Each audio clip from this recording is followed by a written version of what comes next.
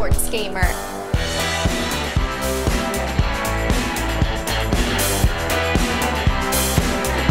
What's good, sports gamers, and welcome to part 2 of our Sleeper series, and today we're hitting up the leaders of the defense, the middle linebackers. Let's get to it. The number 10 sleeper on the list is Sam Barrington. I try not to just point out all the fast players and give you guys some variety. Barrington is one of those guys, if he was 84, 85, 86 speed, he would be top 5 on the list easy. Because he has 87 tackle, 87 hit power, 81 block shed, and 80 pursuit. So he can get busy in the run defense and lay guys out across the middle already. Then you see he has 79 zone coverage, and I mean, don't hate him because he's a little slow. Hit up the Packers zone and you leave for him, it won't cost much. 9th is Quan Alexander.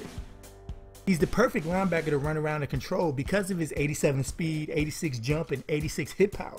He also has 87 pursuit and 79 play rate, giving him overall pretty good numbers to work with. The only negative, if you could say that, is Alexander's coverage ratings aren't good, but won't matter as much if you're the one user controlling them all the time. 8th on the list is Preston Brown. Just like Barrington, he's a bit slow for most people's liking, so that may get people off of him. But Brown has a quick development trait, only 23, has 88 hit power and decent play rec and zone coverage to build off of. 7th is Jordan Hicks. Hicks has decent speed and isn't a big hitter like a lot of the guys on the list, but makes up for it with his 83 tackle, 85 pursuit, and 77 block shed. 6th on the list is Darren Lee. At 21, Lee is among the youngest players in Madden and also one of the faster linebackers in the game. He can't cover or tackle to begin with, but has 85 hit power and 83 block shed, which you don't usually see from crazy fast rookies. The number 5 sleeper is Xavier Gooden. He has his own wing in my Madden Players Hall of Fame. You know, there are those guys that are just easy to control, they play smooth. Well, Gooden has been one of those guys for me the last 3 years. He has 88 speed and 91 acceleration, so he can cover a majority of players on offense fine. And along with 87 hit power, Gooden is just fun to run around with and cause damage. The number 4 sleeper is Sewell Cravens. Cravens is the new kid on the block of linebackers. You have to make sure you know where they are when you play Redskins users or teams who haven't, because he always seems to make a play when I'm facing him. He was projected as a linebacker safety hybrid, so you know he's a cheat code at linebacker. He has 84 speed, 89 acceleration, 79 catch, and 83 hit power, so you can best utilize his safety traits a little closer to the line now, and can take advantage of how young he is to turn him to a beast in your franchise. 3rd is Deion Jones. Also among the youngest players in the whole game, Jones has 87 speed and 89 acceleration to run around with, along with 82 block shed, so he isn't a trash run defender to start. And having 70 man and 77 zone coverage is good for a 25-year-old linebacker, let alone somebody who's only 21. 2nd on the list is Benardrick McKinney. Having 84 speed, 89 tackle, 81 block shed, and 88 hit power allows him to hold down the middle already, and all you got to do is get his coverage stats up to turn him to an all-around linebacker.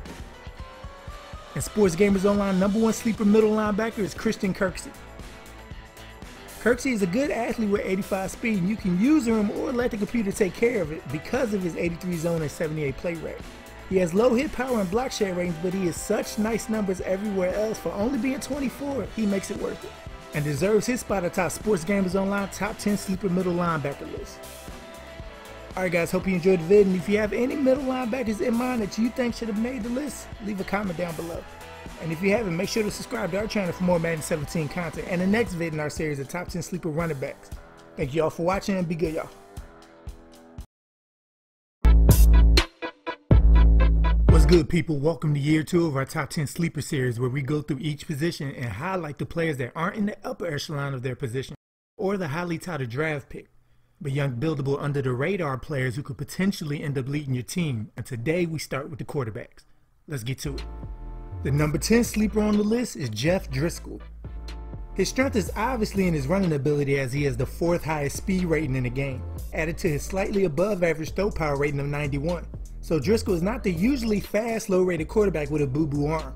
His only weakness is his throwing accuracy stats need to be built up a bit. His short accuracy isn't terrible, but once we start to look deeper down the field, it gets ugly for him real quick.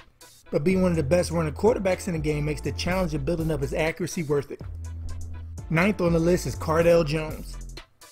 I mean, he has the 3rd highest throw power in the game at a 96 and has 81 speed. Need I say more? Okay, I will. The only reason he's not higher on the list is his accuracy is also going to need major work. But his is worse than Driscoll's. I mean, I bet if you combine every quarterback's short, mid, and deep accuracy, he will be bottom 5 easy. But you can't say he doesn't have the tools to be a top QB in your franchise with some patience. 8th is Cody Kessler. Kessler's red flag is with 87 throw power, he has a noodle arm, but has 77 speed with average accuracy ratings at all 3 positions, which very few guys at his age have. So at 23 years old, he has some nice builder block stacks to turn to a Chad Pennington type. Number 7 on the list is Kevin Hogan. Hogan is also in the noodle arm club, so